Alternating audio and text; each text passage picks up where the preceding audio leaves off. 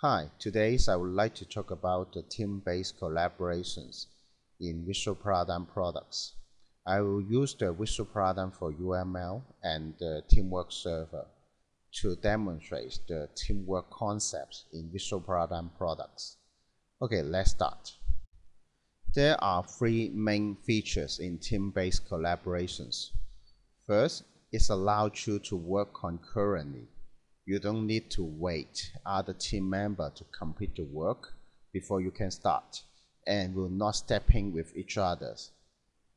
And secondly, the teamwork server keeps all the revisions, all your changes on the diagrams on the model repository is kept in revision basis, and you can compare between revisions and roll back some changes in case you want to get back the old revisions.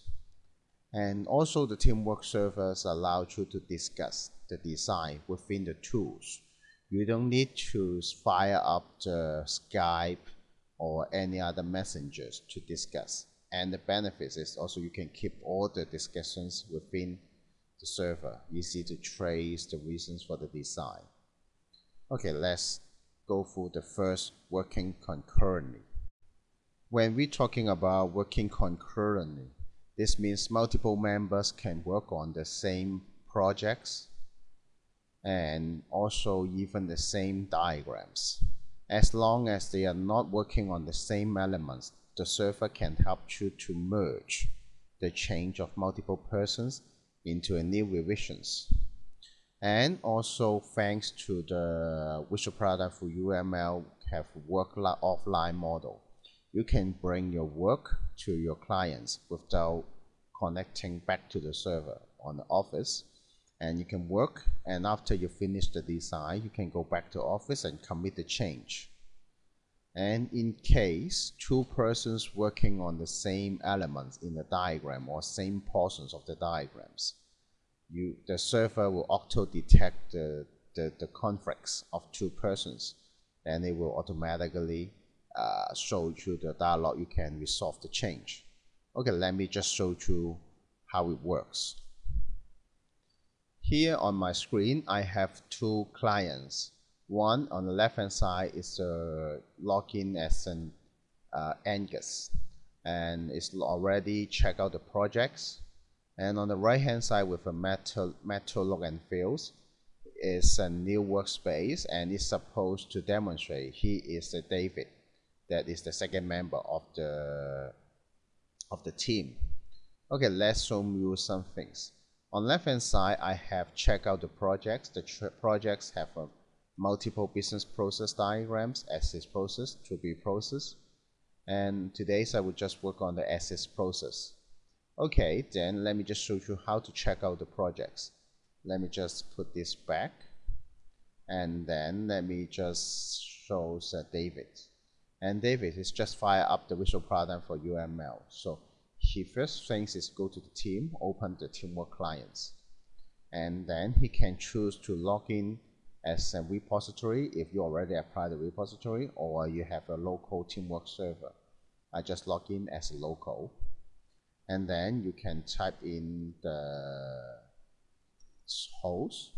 I have hosted in a local network, and this is David Wong, Visual Paradigm for UML, visualparadigm.com, and password, and I just log in.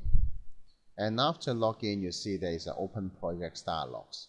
I have one project assigned to me. This is the fire safety department, which is same as Angus on the last applications I showed. So I just select this one and click open. Then the server will check out the projects and open for you, and basically you can start working on it immediately. Okay, let me just close the pane. You see I have the assist process here. So now in both left and right they have the same projects checked out. Okay, let me just go to Angus one, and I can make the change on the projects. You can see I make some change, like select application case. I saying it's not next week, this is next month. And I can also do some change. I add some tasks between. I insert a task, which is verified contact, something like that. I used to be the office assistant to do this work. Okay, I make the change, and then I can commit my change to the server. I just click commit, and then you can browse the change on the dialog box to make sure what you have changed is what you need. And I can write a comment, say that add verify contacts, something like that, and I post the commit, then it will send to the server. Okay, let's go back to David. On David, you see this is an old versions, and never mind, I just make the change on the other part. For example, follow up the case and close the inspections report. I would like to add something that follow up the case and then is need to follow up schedule another inspection, something like that. I insert a task. You see I doing on the other portions of the diagrams. I just want to show you quite extreme, two persons working on the same diagrams. Okay, then I can commit my change at the same time.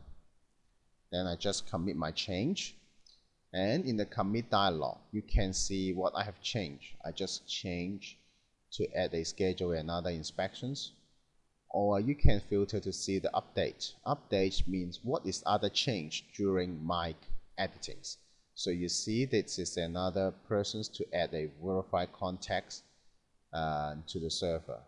So I think it's okay that merge both. Then I will add schedule and other inspections, and then I commit the change. And after commit, you can see, let's scroll back, you see the inspection case for next month is committed. It's already pulled from server from other team member and verified the contact. You see we working, I simulate to you working concurrently with two members, and they both the work can keep. I just showed you a very typical usage that's two persons working on different portions of the diagrams.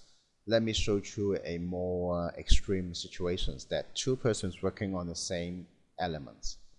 Let's go to Angus workspace, and this time I changed the name again. This is pick up inspections, something like that.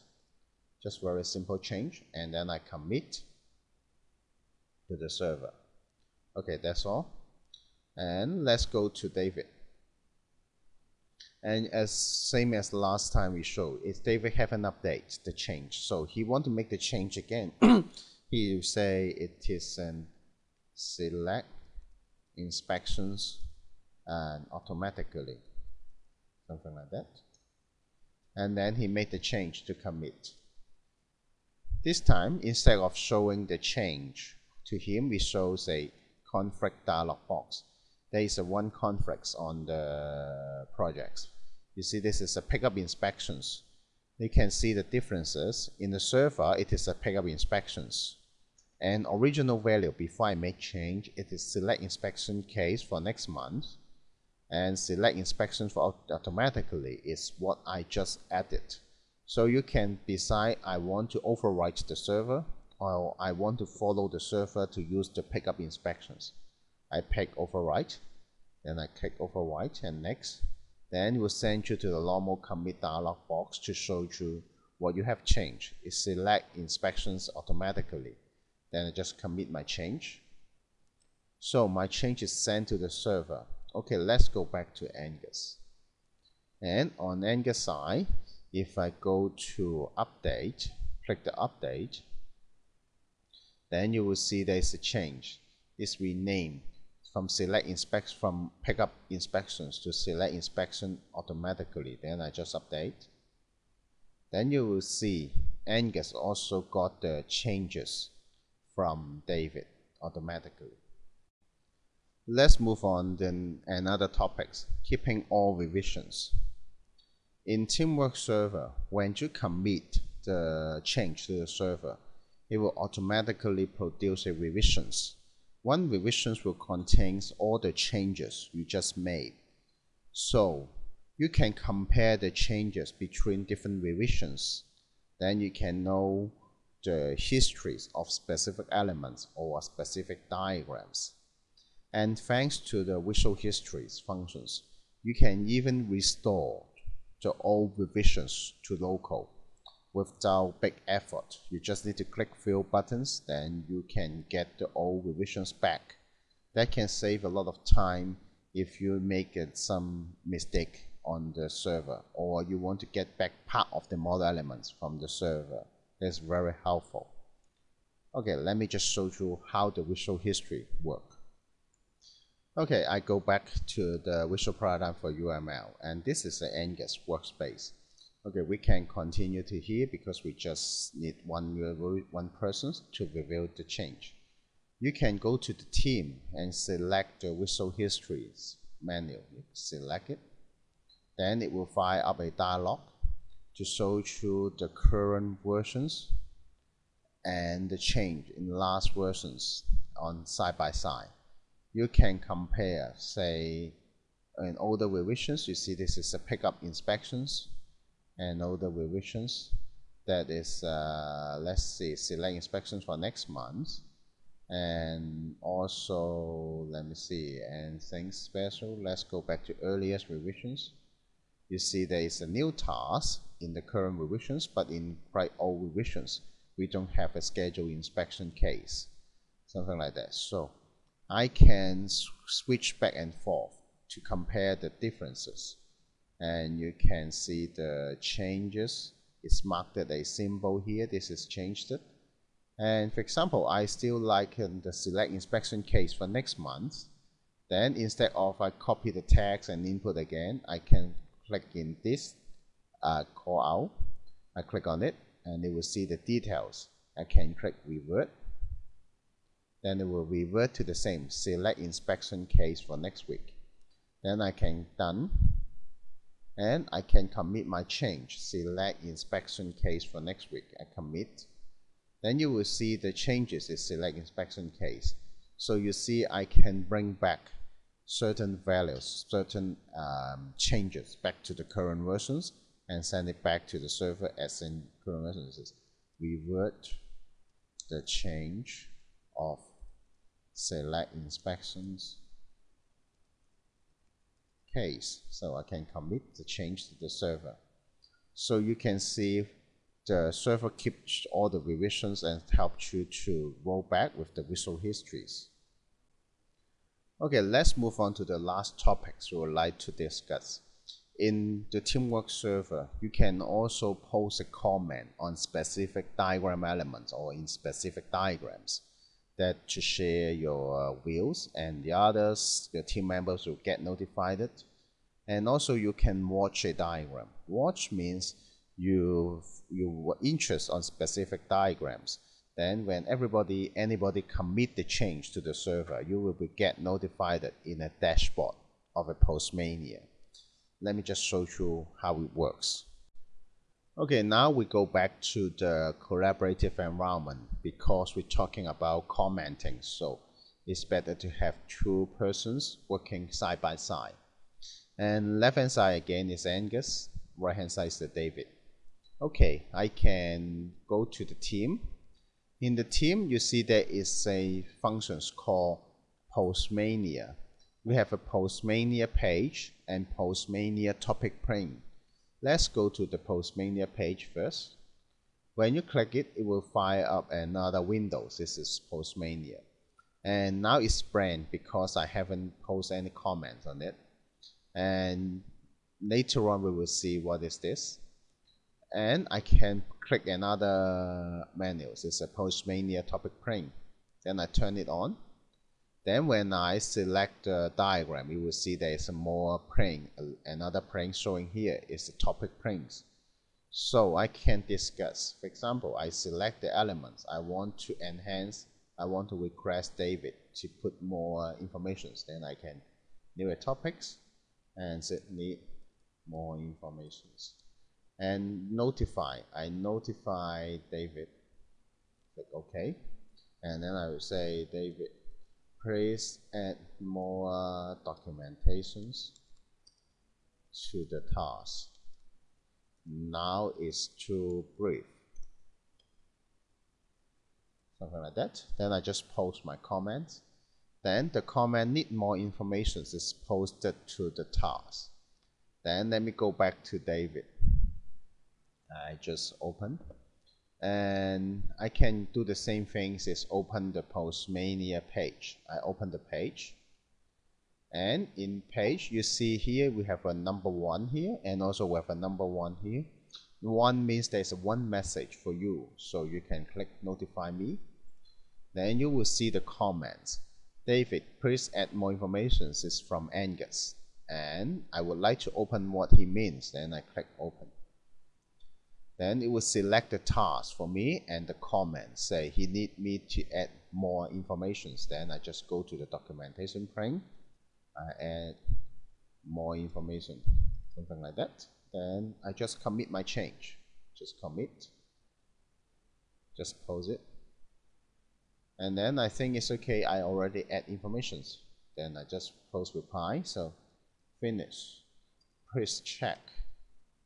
Then I just post my change back. Then I already post back to Angus. Okay, let's put a sign on the side and come back.